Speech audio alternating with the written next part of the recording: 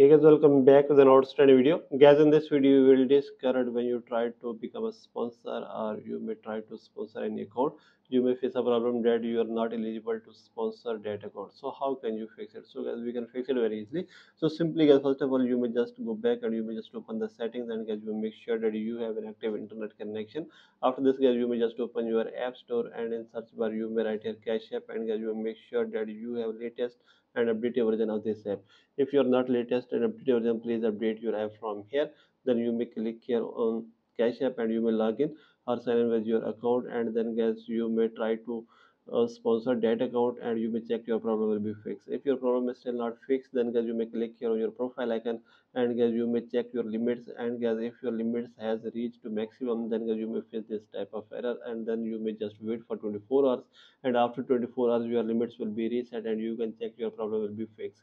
The third method is guys you may click here on your identity, so you may make sure your identity is completely verified. If your identity is not completely verified, then guys you may face this type of error.